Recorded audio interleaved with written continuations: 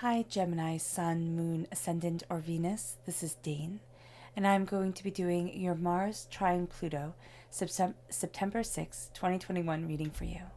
Now I ask if this reading resonates with you. Don't forget to like, comment, and subscribe. If you're interested in any of the cards that I'm using, they will be listed and linked in the description box below. Now before we begin this reading, let us clear the energy space, raising our own energy vibration and releasing any negativity. So take a nice deep breath in, exhaling whenever that feels comfortable for you.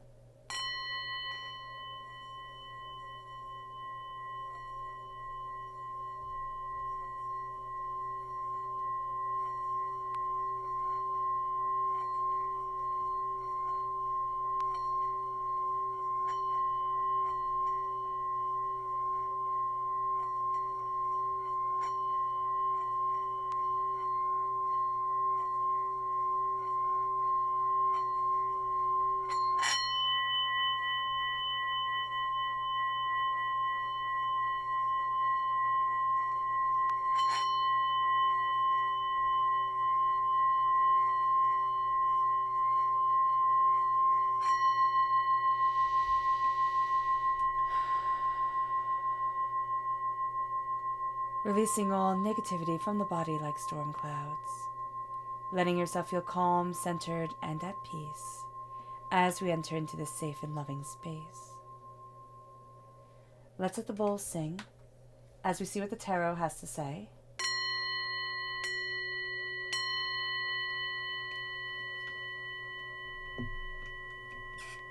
How will Gemini be affected by Mars trine Pluto, September 6, 2021?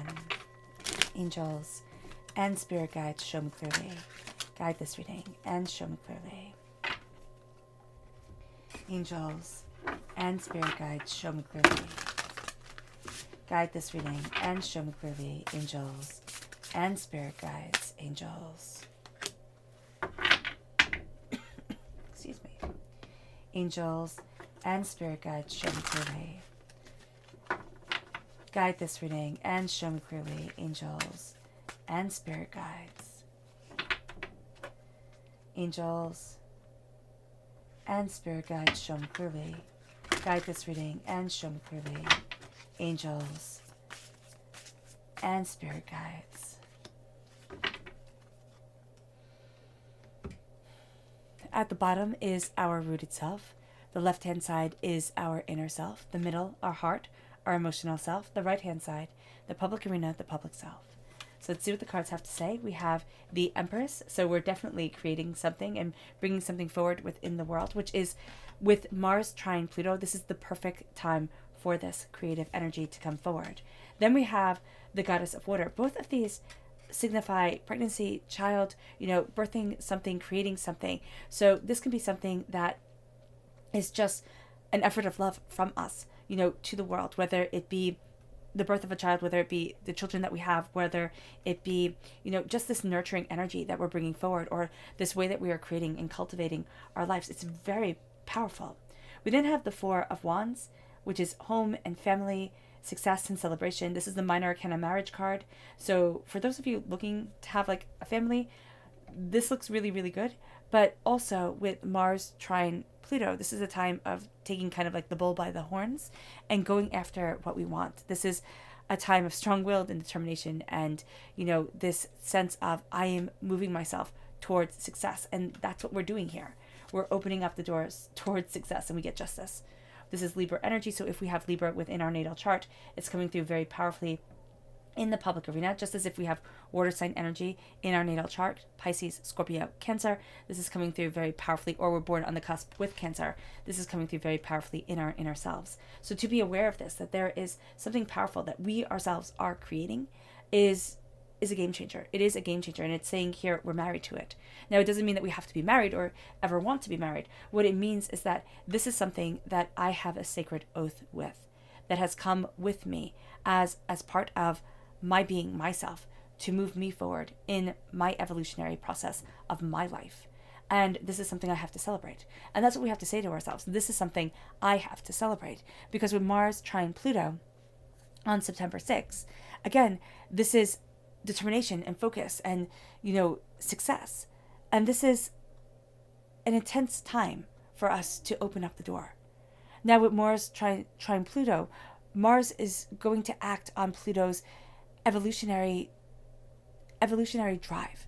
Like Pluto's sense of saying, this is how we have to heal the world. You know, the evolutionary drive for healing, for transformation, for rebuilding. And to say, this is the beauty, this is the power, this is the complexity of life and existence. This is what I'm creating. And I do see you here, Gemini, much more attuned with Pluto than with Mars. Even though we want to be the warrior, we want to be that fierceness, but there's the sense of the healing means everything. The growth means everything. The transformation means everything. And without that, we're actually going to feel a bit hollow, a bit less than.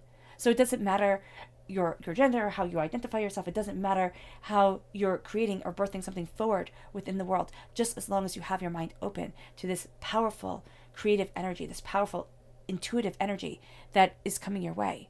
Because there is this sense around us here with Mars trine Pluto that we can tap into our intuitive psychic self. We can tap into this intuitive aspect of us that we might have been ignoring for just way too long.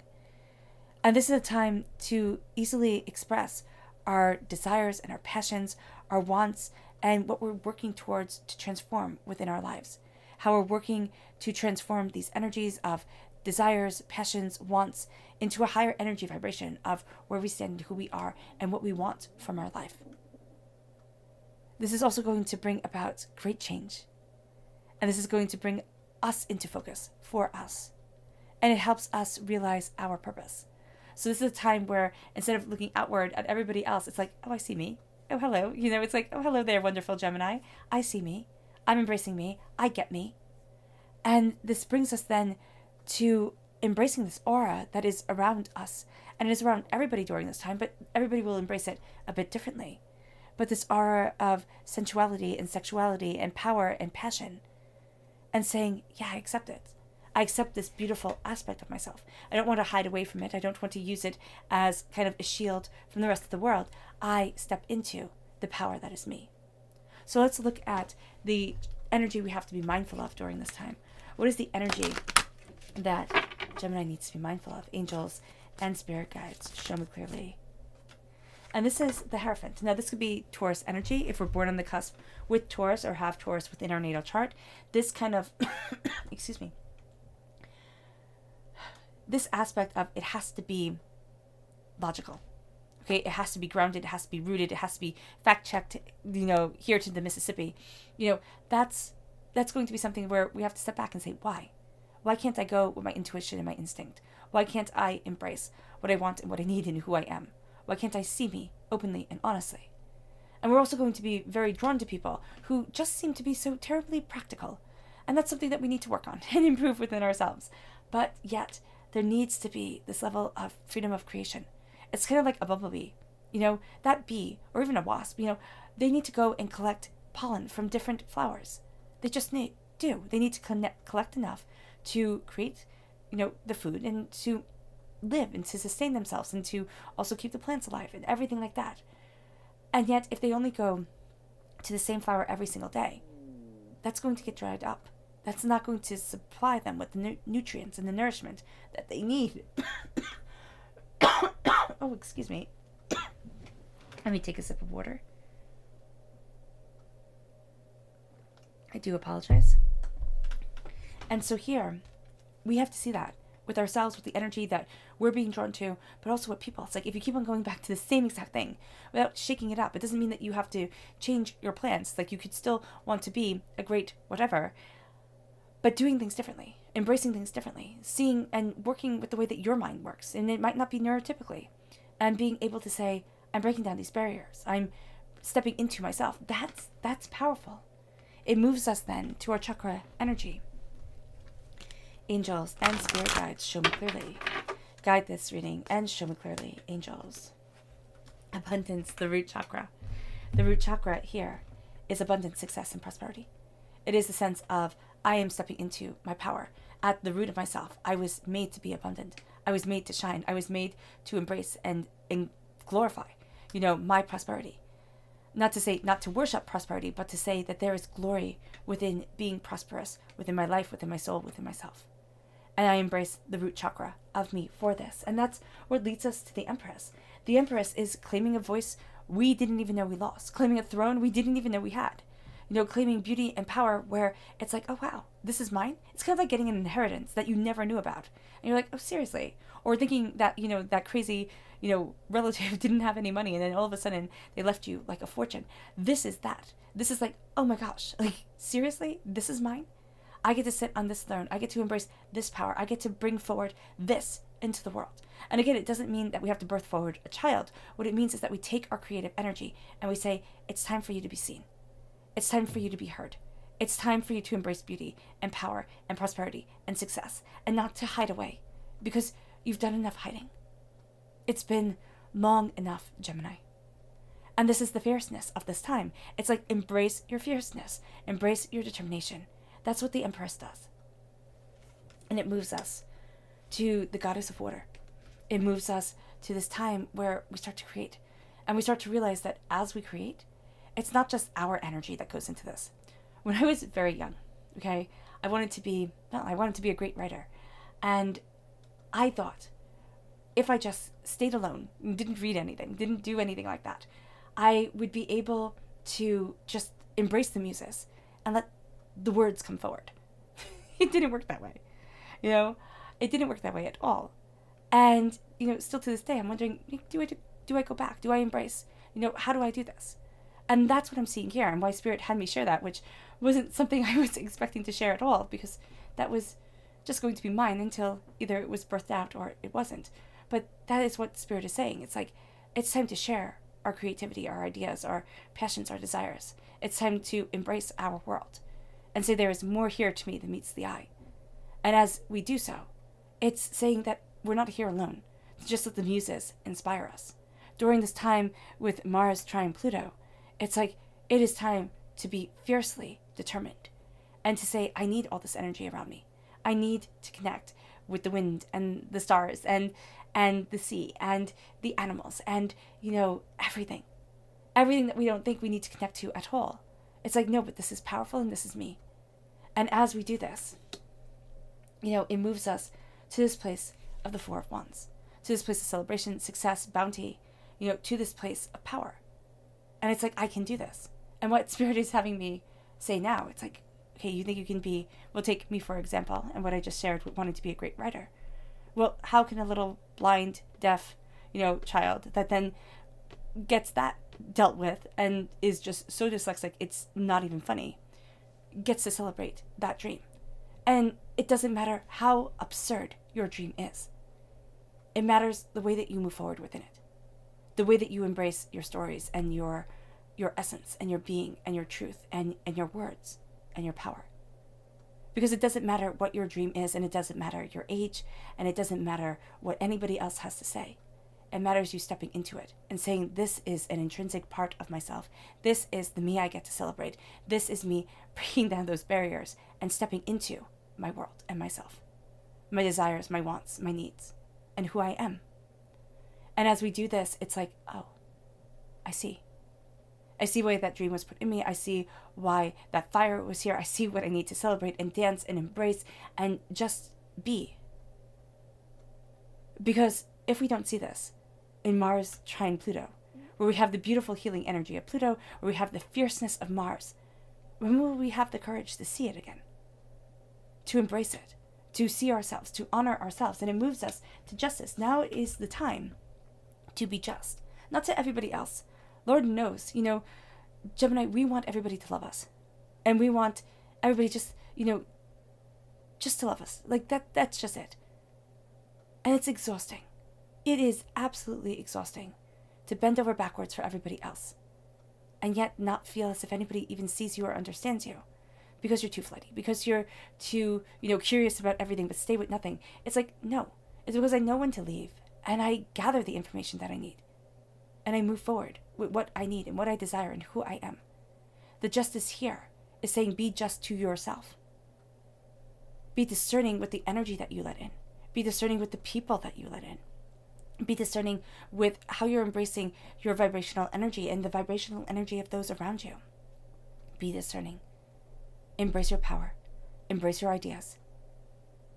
and let the justice come for why you are on this earth, for what you desire from yourself, and how you're moving yourself forward. It becomes everything, Gemini, during this time. It does, and it's one day, but it's one day that we springboard off of.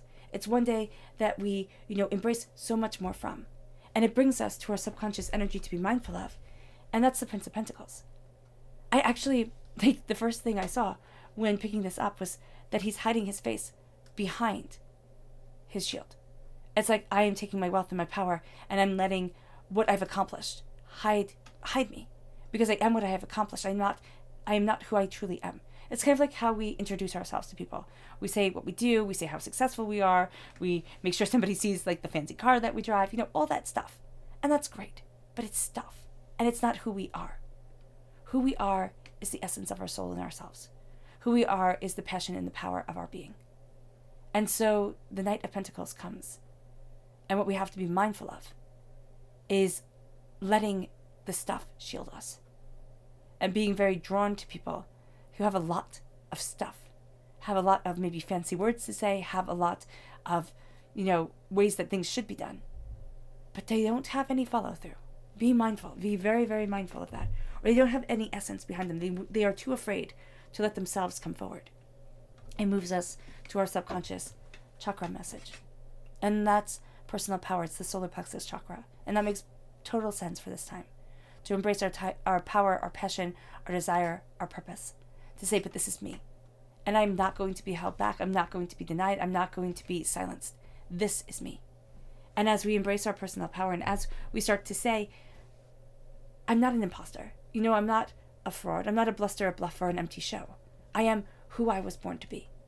And though who I am born to be is something that we figure out as the years go on, as we exist, as we become, it emboldens us. It calls us forward to say, but this is important. We are important. It moves us to our subconscious rooted chakra energy. And that's the Magician. As above, so below. As we believe it, so it becomes. Our rooted energy is saying that what we are creating, what we are cultivating, as we stand before the altar of our existence, has everything to do with our mind, everything to do with the way that we're cultivating the energy within us. As we call forward our power, as we see ourselves with openness and honesty, as we move forward in ferocity and tenacity, to say, this is what I want from life, this is what I need, and this is who I am. No longer do we hide away. This isn't the time for hiding. It moves us to our subconscious inner self, and it's the Seven of Air. The Seven of Air is to let the wind take us as it may. No more lies, no more deceits, no more fears, but to say what comes, comes, and I embrace it. And I will see the way the wind moves me forward, how it sways me and sculpts me and guides me, and where it has me pointing at the end. It moves us to our subconscious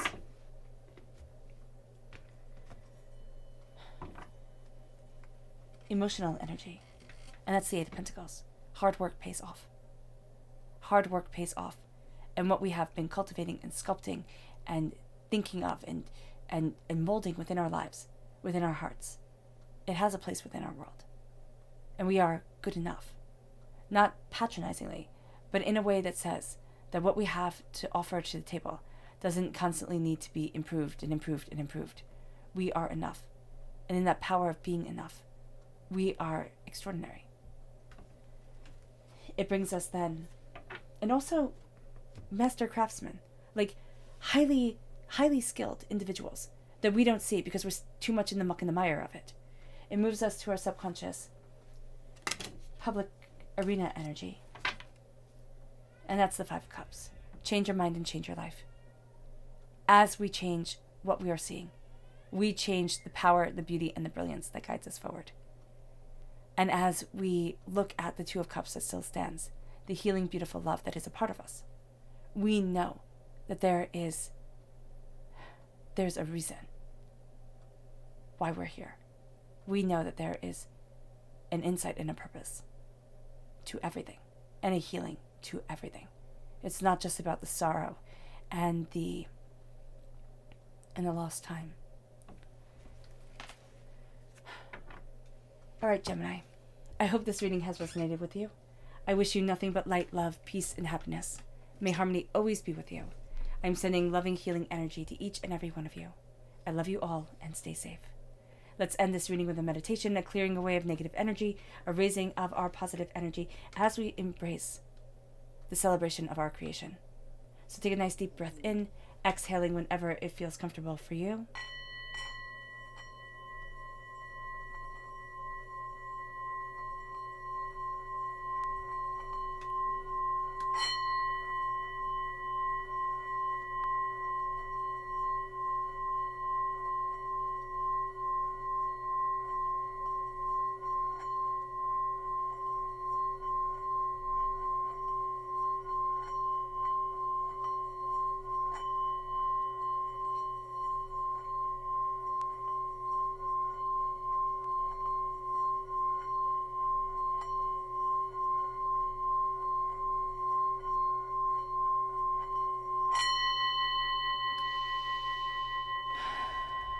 May you move forward in peace and in harmony, Gemini.